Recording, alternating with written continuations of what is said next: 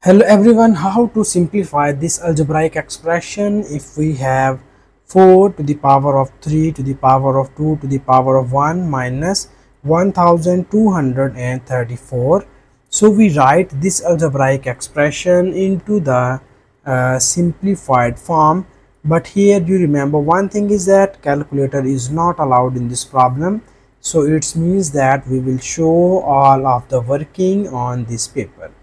So here the very first thing we are going to do is, here first you see that this is 2 to the power of 1, and we very well know about that 2 to the power of 1 means that it is equals to 2.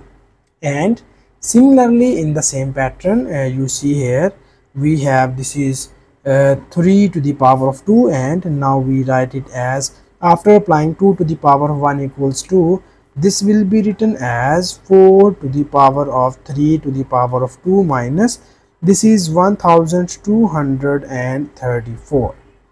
And now you see here we get 3 square, and you know that this 3 square is equals to 9, and we will replace this 3 square is equals to 9. So after replacing this value, it will be written as 4 to the power of 9 minus 1234. So now in the next step here we need to break this break this base 4, and we know that 4 is equals to 2 square. So we write here our base as in this form.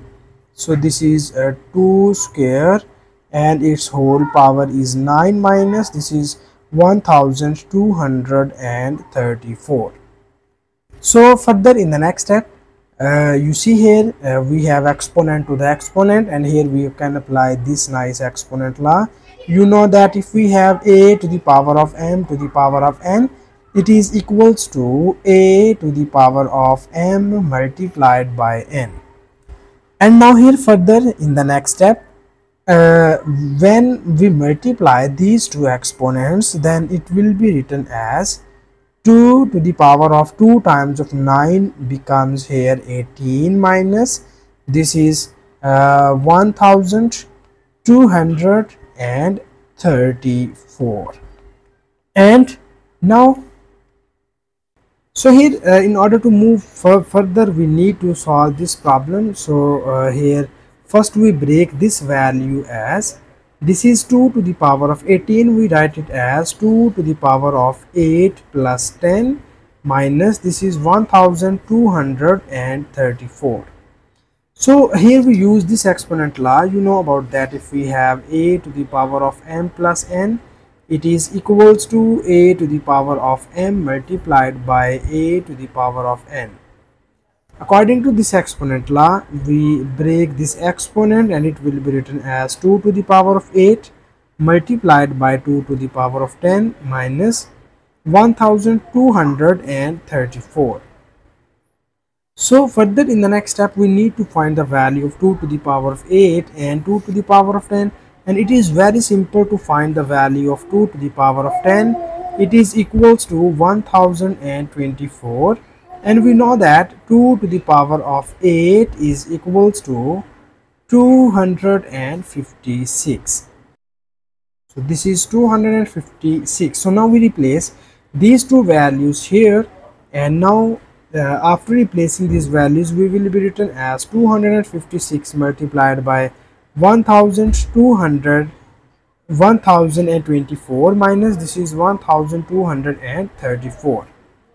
So here further in the next step we need to multiply first these two values and then we can subtract it with this value.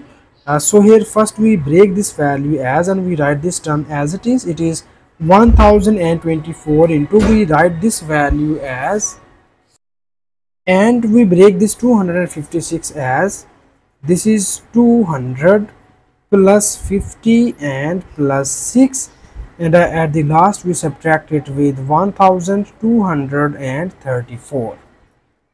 And now here further in the next step we multiply these this value in these three terms, and now here first we multiply this term with this, it will be written as 1024 multiplied by 200 plus 1024 multiplied by 50 plus 1024 multiplied by 6, and it is subtracted with 1234.